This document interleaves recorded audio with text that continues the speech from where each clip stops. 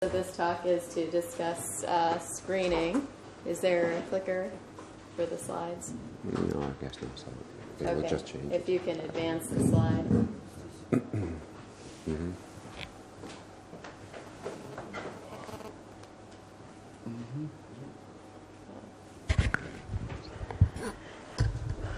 Okay, so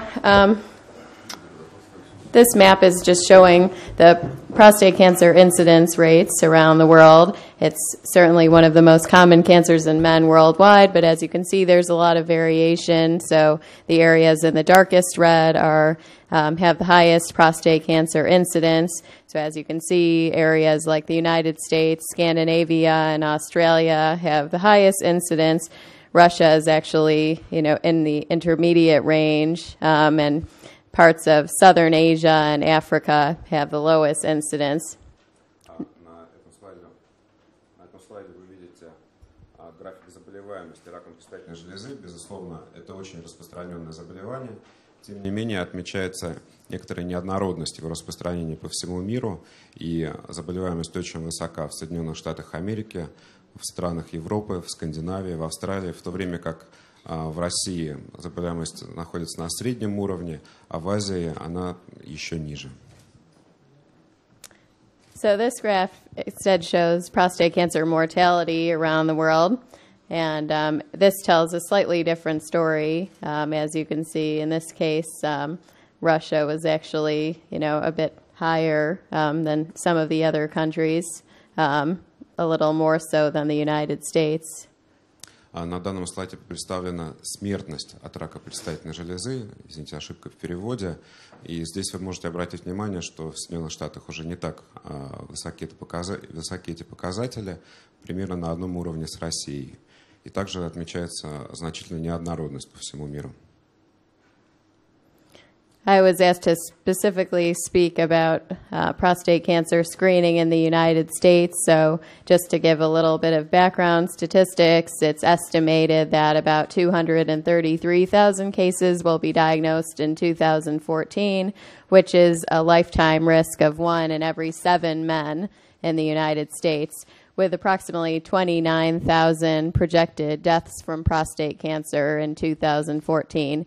So it is the second leading cause of cancer death for U.S. men. И поскольку доктор Лоб рассказывает про скрининг рака предстательной железы, было бы правильным рассказать о том, насколько это заболевание распространено. И в 2014 году ожидается 233 тысячи новых случаев данного заболевания. Это будет самым частым раком, поражающим примерно каждого 7-го мужчину, и вызовет примерно 29 тысяч смертей. So by far, the vast majority of prostate cancer in the United States is diagnosed through PSA screening, which was first approved in our country in 1994 for screening. В настоящее время большинство случаев рака предстательной железы в США обнаруживается с помощью ПСА-скрининга, который был одобрен FDA в 1994 году. So this slide shows what's happened in our country since the start of PSA screening. So as I mentioned, 1994 was when screening was initially approved, and since that time there's been approximately a 45% reduction in the age-specific prostate cancer mortality rate. На данном слайде вы можете увидеть, что произошло со смертностью от рака предстательной железы после введения ПСА-скрининга. Снижение составило примерно 45% для раково-специфической смертности. There have also been some other changes going on, including approval of new treatments, etc. So statistical models have been done to estimate what percent of this reduction in mortality is actually due to screening. And the models suggest that approximately 45 to 70% of the mortality reduction is because of screening. При этом, безусловно, в это время развивались и методы лечения, поэтому были проведены исследования, построены математические модели, которые посчитали бы непосредственно вклад скрининга в снижение смертности. И результатом этих исследований стал тезис о том, что снижение смертности именно благодаря скринингу достигает 45-70%. In addition to this epidemiologic evidence, we also recently have the results from 3 randomized trials, all that used total PSA thresholds. The first was the PLCO trial in the United States. Then there's the much larger European randomized study of screening for prostate cancer and the Göteborg randomized trial from Sweden. И помимо этих эпидемиологических данных, в настоящее время нам доступны результаты 3 больших рандомизированных исследований. Исследование, проводившегося в США по скринингу рака простаты, легких, яичников, толстого и прямого кишечника, европейское рандомизирование исследования скрининга рака простаты и гетеборгское популяционное рандомизированное исследование из Швеции. So this slide shows the results. So first is the U.S. trial, the PLCO trial, and this had 76,000 men, ages 55 to 74, who had annual screening. The problem is the contamination rate at the bottom means how many controls actually had screening, and it was more than 50%. So there were very high rates of screening in the control arm. Начнем с исследования PLCO. Размер выборки составил более 76 тысяч человек. Возраст пациентов от 55 до 74 лет, которым ежегодно выполнялся ПСА. При этом у этого исследования есть серьезное ограничение. Уровень контаминации, то есть количество пациентов из контрольной группы, которым тоже проводился скрининг, составило более 50%. The next study is the European randomized study for screening, and this had more than 160,000 men. So as you can see, it's twice as large as the U.S. trial. They focused on men ages 55 to 69, and most of the countries did screening every 4 years. They had much lower rates of PSA testing in Europe, so much less of the control group got screened during the study. В Европе исследование проводилось более чем на 160 тысячах человек, возрастная группа 55-69 лет. В наибольшем количестве стран ПСА выполнялась 4-летними интервалами, кроме Швеции, где оно выполнялось каждые 2 года. На тот момент в Европе ПСА-скрининг был не так распространен, поэтому в контрольной группе не более 20% пациентов ранее подвергались тесту ПСА. Finally, the Göteborg trial from Sweden had 20,000 men, so it was the smallest, but it started at the youngest age. So men were enrolled beginning at age 50 and had PSA testing every 2 years. It also had the lowest rate of contamination, so very few of the controls got screened. И последнее гетеборгское исследование, самое маленькое, 20 тысяч человек, но тем не менее возрастная группа самая интересная, то есть они начинали с 50 лет, ПСА выполнялся с 2-летними интервалами, и также в наименьшей степени был выражен уровень контаминации, то есть менее 3% пациентов из контрольной группы подвергались до этого ПСА-скринингу. So now that we've discussed the design of the studies, let's look at the results. So the screening group in all 3 studies had higher rates of prostate cancer diagnosis, as you would expect, but there was a much greater difference in the rates of diagnosis in the European studies because fewer men in the control population got PSA tests. В том, что касается увеличения заболеваемости рака предстательной железы, по результатам уже проведенных исследований, стоит отметить более высокий уровень заболеваемости в европейских странах, что связано именно с более низким уровнем контаминации. So if you do screening and you look for cancer, you will end up diagnosing more cases. Поэтому, если вы будете скринировать пациентов, то в конце концов вы получите большее количество раков предстательной железы. This shows the results in terms of prostate cancer mortality. There was no difference between the groups in the U.S. study, which is generally thought to be a result of the fact that both groups had a lot of screening, whereas both of the European studies showed a significant reduction in prostate cancer death rates with PSA testing. В том, что касается уровня смертности от рака предстательной железы, в США не было обнаружено достоверных различий между основной группой и группой контроля, что связано, опять же, с высоким уровнем контаминации. В то же время оба европейских исследования показали преимущество скрининга для снижения смертности от рака предстательной железы. And finally, there's no difference in overall survival in any of the trials, but this was not the primary endpoint, and the studies don't have enough power to look at overall survival. The primary endpoint of screening trials is prostate cancer survival. В то же время не было обнаружено никакой разницы в общей смертности между двумя группами ни в одном из исследований, что не являлось основной целью ни одного из проведенных исследований. Также эти исследования обладали достаточной статистической силой для оценки общей смертности.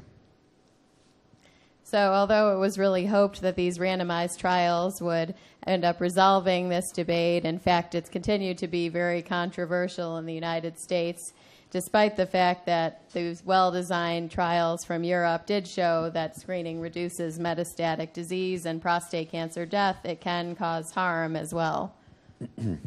Несмотря на то, что все рассчитывали, что эти исследования наконец-то ответят на все вопросы, все еще остается много противоречий, в частности в Соединенных Штатах, и даже европейские исследования, построенные по хорошему дизайну, доказавшие, что имеется снижение метастазов и смертности, тем не менее, даже они не смогли убедить докторов в необходимости скрининга.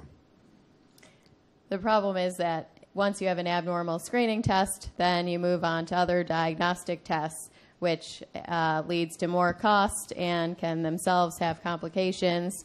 Another problem is overdiagnosis, leading to overtreatment of insignificant disease.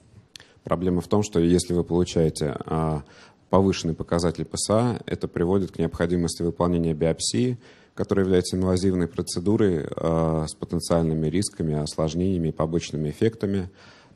В том числе гипердиагностика приведет к повышенной выявляемости клинически незначимого рака. One of the issues with prostate biopsy that we're most concerned about in the United States is infections. This is something that our group studied in the entire SEER Medicare database, which is a nationwide database in the United States. So we looked at prostate biopsy complications in more than 17,000 men compared to more than 130,000 controls. Одной из самых больших проблем в Соединенных Штатах, касающихся биопсий, это инфекционное осложнение. Было проведено большое исследование, произведена случайная выборка из пациентов Medicare, которым была выполнена биопсия, порядка 17 тысяч биопсий простаты, у которых проводилось сравнение с 134 тысячами пациентов, случайно выбранных из контрольной группы. And this is what we found. Basically, the rates of being hospitalized with an infection after biopsy have increased substantially in the last few years because of more antibiotic resistance. И вот что мы получили. В последние годы частота госпитализации в связи с инфекционными осложнениями значительно выросла. Another issue is overtreatment, and this has been a major problem in the United States because traditionally a very small proportion of men actually receive conservative management. So these are just some examples where the frequency of low-risk disease has increased steadily as a result of screening, but the rates of active surveillance were only about 10% as of 2006. So not until the last few years has active surveillance really started to be more popular in the United States. Другой проблемой является избыточное лечение, то есть лечение пациентов, которым оно в принципе не нужно. И консервативное лечение до сих пор является недооцененным. И посмотрите на соотношение рака предстательной железы низкого риска, выявленного, который составляет порядка 46% в 2000-2001 году. Далее эта цифра стабилизировалась, и рост был уже не таким выраженным. Тем не менее, рост количества пациентов, которым предлагалось динамическое наблюдение, не такой высокий и сейчас составляет порядка 10%, хотя в последние годы имеется тренд к увеличению частоты данного вида лечения. All of these controversies are reflected in the very conflicting guidelines that exist between different organizations in our country. The most extreme is the U.S. Preventive Services Task Force. In 2012, they issued a grade D recommendation, which means do not screen, so completely against screening. And this is the explanation that they listed below. They said, for every 1,000 men, that you would only save one life, but then so many men would have incontinence, erectile dysfunction, and other complications from treatment. But as you can see with the yellow box, what they listed as the harms of screening are really actually the harms of treatment. The PSA test itself isn't the problem, it's the downstream effects of the testing. Наличие всех этих противоречий привело к тому, что ряд групп предложили совершенно интересные рекомендации, в том числе рабочая группа по профилактике в США не рекомендует скрининг рака предстательной железы, объясняя это тем, что на 1000 скринированных пациентов для того, чтобы спасти одного человека от смерти вследствие рака предстательной железы, приходится пролечить достаточно большое количество пациентов, многие из которых получают серьезные осложнения. И в желтом прямоугольнике вы можете видеть, что это и недержание мочи, и эректильная дисфункция, серьезные сердечно-сосудистые осложнения, венозные тромбозы. So the U.S. Preventive Services Task Force is mainly primary care physicians. Not all of the groups actually agreed with this study. So the American Urological Association, for example, strongly disagreed with the Preventive Services Task Force. They felt that by recommending against the PSA test that they would cause more harm than good, and that it's particularly irresponsible to do this, considering that there's many high-risk groups who would then not undergo screening at all. So they felt that they were doing the men of the country a disservice by issuing this guideline without a replacement test available. Далеко не все профессиональные ассоциации и научные группы согласились с вышеописанным высказыванием, в том числе Американская урологическая ассоциация назвала безответственным подобный подход, при котором из ПСА-скрининга исключаются пациенты с высоким риском наличия этого заболевания по расовой принадлежности или по семейному анамнезу. Поэтому было предложено найти альтернативные варианты для скринирования пациентов. Unfortunately, the Preventive Services Task Force recommendations and all of the negative publicity about screening that surrounded their release have already caused an impact in our country.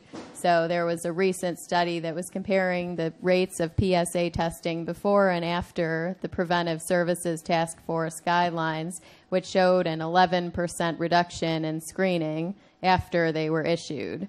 Unfortunately, this was also the case for African Americans who represent a higher risk group for aggressive prostate cancer.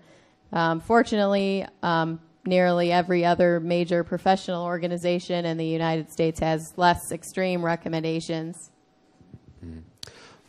Последствиями этих рекомендаций, рекомендаций группы по профилактике заболеваний, стало то, что по результатам проведенного исследования частота назначения пациентам скрининга по ПСА снизилась как минимум на 11%.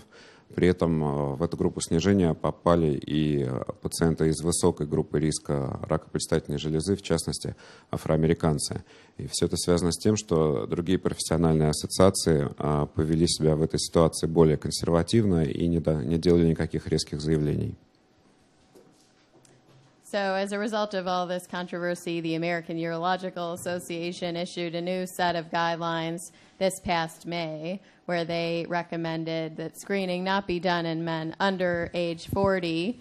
However, they recommend shared decision-making about screening for men ages 55 to 69.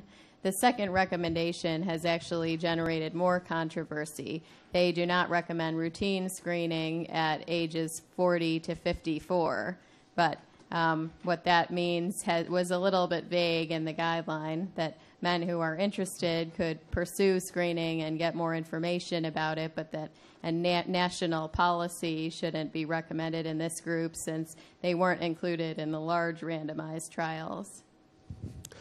Результатом всех этих противоречий, в конце концов, стало заявление Американской урологической ассоциации. И здесь представлен ряд положений, которые они выпустили, о том, что ПСА-скрининг не рекомендуется проводить в рутинном режиме мужчинам младше 40 лет, не рекомендуется рутинное назначение ПСА мужчинам в возрасте 40-54 лет со средним риском развития рака предстательной железы. Это предполагается, что это не проводится как национальная политика, тем не менее, если пациент насторожен в отношении рака и он желает выполнить тестирование, то, как правило, оно ему выполняется. Также пропагандируется совместное принятие решения врачом и пациентом о проведении скрининга для мужчин в возрасте 55-69 лет. I mentioned shared decision making. This is a relatively new concept for us, where no longer do we recommend simply ordering the PSA test as part of a panel without a conversation. Instead, because there are risks and benefits, the AUA recommends having a discussion about these issues with the patient and asking about their preferences. Совместное принятие решения – это тактика, совсем недавно принятая в Соединенных Штатах, и это связано с тем, что существует несколько разумных с медицинской точки зрения вариантов диагностики рака предстательной железы. Опять же, поскольку ПСА-тестирование может привести в дальнейшем и к негативным последствиям, и к снижению качества жизни пациента, предлагается обсуждение с пациентом всех возможных преимуществ и недостатков. Some other major changes in the AUA guideline is that they now recommend considering a screening interval of 2 years in order to reduce harms. And they also recommend discontinuing PSA screening for men over 70 or those who have less than a 10-year life expectancy.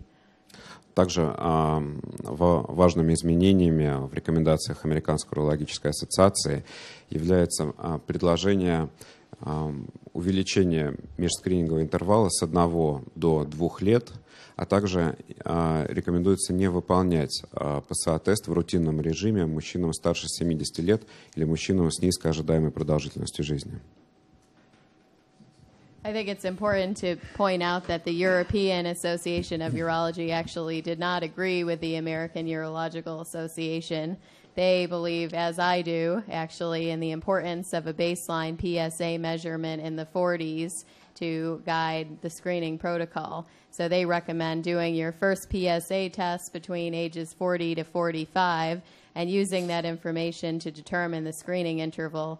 Specifically, if the PSA is more than 1 in the early 40s, then you could consider a shorter screening interval like every 2 years, whereas if the PSA is very low, you could extend the screening interval longer. So this potentially offers a more personalized approach.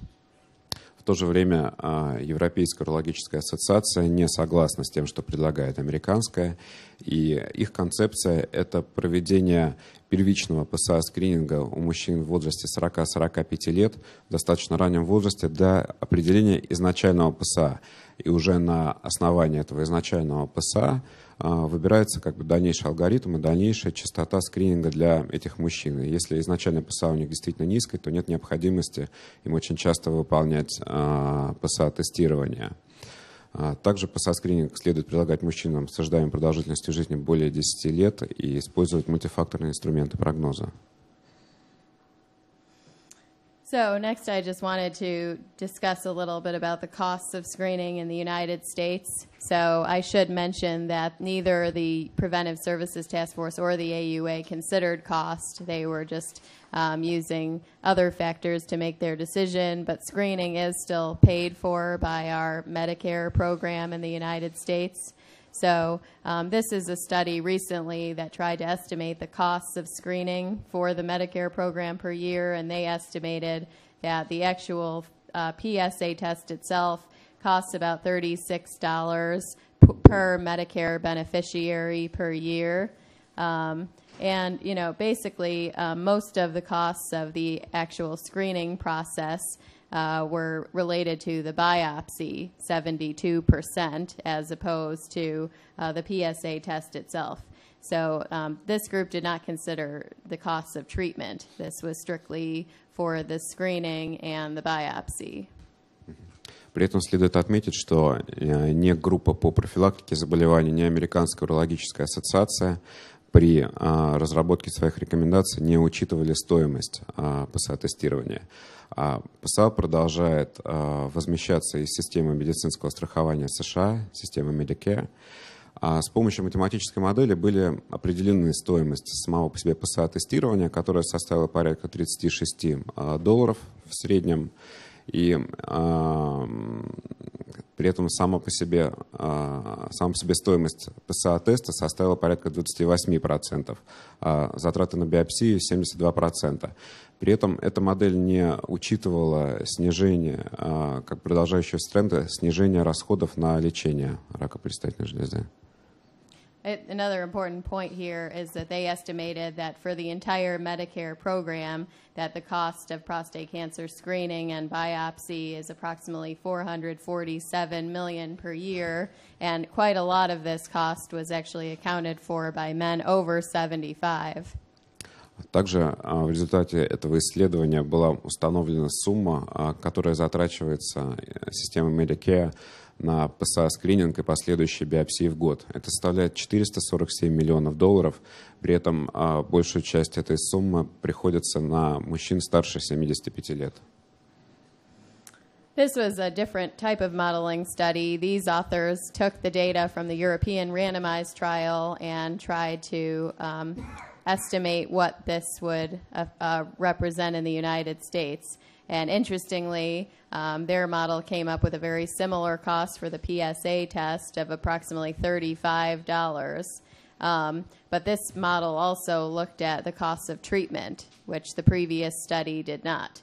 So basically, the cost effectiveness depended a lot on what you consider the benefit of screening. For example, if it requires 48 men to save one life, which is the old results but not the most recent results from the European study, then it would cost $262,000 to save a life.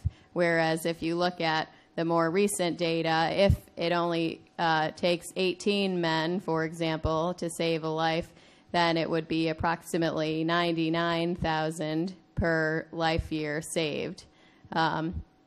So basically, the only problem with this study is that they assumed that almost everyone gets treatment, and the treatment costs account for 92 to 96% of the cost.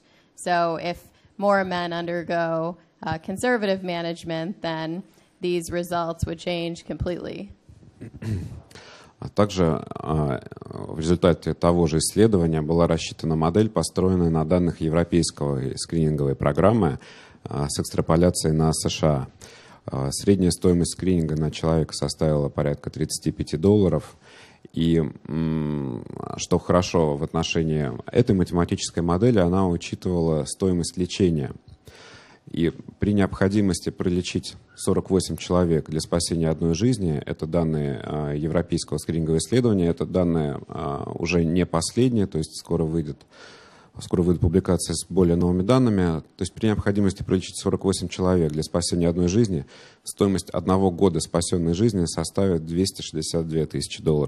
При необходимости пролечить 18 человек, стоимость года спасенной жизни $99 тысяч. So actually, at each step along the path, there's ways that you can maximize the benefits, reduce the harms, and decrease the costs. And so starting at the very beginning, it's very important to have better patient selection. There's many new and better ways to do the screening part itself. Then we also need to have better selection for treatment and continue to improve the quality of treatment. На самом деле существует несколько возможностей для улучшения достоинств, снижения недостатков и снижения стоимости скрининга. Это и правильный отбор пациентов для скрининга, и улучшение методов скрининга, более тщательный выбор методов лечения и улучшение, собственно, качества самих методов лечения. So there was some previous data showing that there are very high rates of PSA screening in elderly patients in the United States with severe comorbidities. So if we focus more on young men with a longer life expectancy, then we can make screening more cost effective. I showed you earlier that a large portion of the Medicare costs of screening were in men over age 75. So the way to make this better is to focus more on younger men, just like in the Goldberg screening trial, where most of the men were in their 50s and they found the greatest benefits of screening. В том, что касается отбора пациентов, по результатам проведенных исследований в США, достаточно большой процент, порядка 36% мужчин старше 85 лет с плохим состоянием здоровья проходили тест ПСА. Маловероятно, что он был им действительно необходим. Также, как уже говорилось ранее, порядка трети всех затрат Medicare на скрининг пришлось на группу мужчин старше 75 лет. Настоящая выгода и снижение расходов могут быть достигнуты при грамотном отборе пациентов с высокой ожидаемой продолжительностью жизни, что было подтверждено Готебергским исследованием, где средний возраст скринируемых пациентов составил 56 лет. Another way to maximize the benefits and reduce the harms is to have better screening protocols, and we'll discuss more about some of the new tests in my next lecture. Также имеется еще один путь улучшения качества скрининга – это использование разных изоформ ПСА, измерения ПСА, использование новых биологических маркеров. Однако об этом доктор Loeb будет говорить в следующей лекции. In fact, the whole paradigm may change. For example, this is brand new data from the Netherlands, which actually compared men who just undergo a biopsy for an elevated PSA versus patients who undergo an MRI and then only have a prostate biopsy if there is something suspicious on the MRI. And what they showed is that it was actually more cost effective to do the MRI first and then only do a biopsy if there was a positive finding. So as long as your MRI has more than 20% sensitivity, this was cost effective. So we may change around the whole way that we do things in the future as imaging continues to improve. Это данные одного из последних исследований из Голландии. Результатом данного исследования стал вывод о том, что достаточно выгодно проводить таргетную биопсию при выполнении МРТ до выполнения биопсии и забора образцов ткани только в том случае, если у пациента помимо повышенного ПСА также имеются очаги на МРТ. And finally, we need to be better about selecting patients for treatment and continue to improve the quality of treatment, because if treatment had no side effects, then we wouldn't really care about overdiagnosis and overtreatment. Just like many people get antibiotics for a common cold, if there's not a lot of harm, then there's less concern about overtreatment. I like this quote from Dr. Smith. We didn't know an exact Russian translation, but basically, if you diagnose men early through screening, then you can make a decision whether or not they need aggressive treatment. Whereas if you do not screen, then they'll be diagnosed too late and there won't be any options. В том, что касается излишнего лечения, если бы это лечение не подразумевало под собой риски осложнений и побочных эффектов, это было бы не так страшно, точно так же, как многие люди принимают антибиотики при банальной простуде, но поскольку они не вызывают большого количества побочных эффектов, это никого сильно не волнует. С раком предстательной железы ситуация обратная, и побочные эффекты от лечения порой могут быть достаточно выражены. И доктору Loeb очень нравится выражение доктора Смита, суть которого заключается в том, что если вы скринируете пациента и находите заболевание на ранних стадиях, у вас есть возможность выбрать для него путь, лечить его или не лечить. В то же время, если вы найдете рак поздно, то вариантов уже не будет, мосты будут сожжены. So we have this expression in the United States, let's not throw out the baby with the bathwater. So there are a lot of benefits to screening, but there are also some harms. So it's important that we try to preserve the benefits that we've gained and continue to make improvements. У американцев есть выражение, суть которого заключается в том, что давайте не будем выбрасывать ребенка вместе с водой из таза. И суть его заключается в том, что имеются и положительные моменты скрининга, имеются и отрицательные. Наша задача сохранить достоинство скрининга и избавиться от или минимизировать возможные его побочные эффекты. So, to summarize, to maximize the benefits, minimize the harms, and reduce the costs, I suggest careful patient selection, focusing on men with a long life expectancy, offering active surveillance when possible for appropriate candidates, continuing to improve the quality of treatment, using some of the new markers that we'll discuss later. And, as we move forward, hopefully in the future, imaging and other new biomarkers will continue to improve both the screening and the treatment paradigms. Thank you so much. And sorry this went slightly over because of repeating it twice. И в заключение доктор Лоб хотел бы сказать, что для укрепления достоинств, снижения рисков и стоимости скрининга следует, во-первых, относиться рационально к отбору пациентов для скрининга, предлагать консервативное лечение тем, кому это возможно, продолжать улучшать качество лечения, использовать дополнительные параметры ПСА и новые биомаркеры. И также доктор Лоб очень надеется, что прогресс в биомаркерах и технологиях визуализации в дальнейшем поможет усовершенствовать протокол скрининга и подходы к лечению. Спасибо.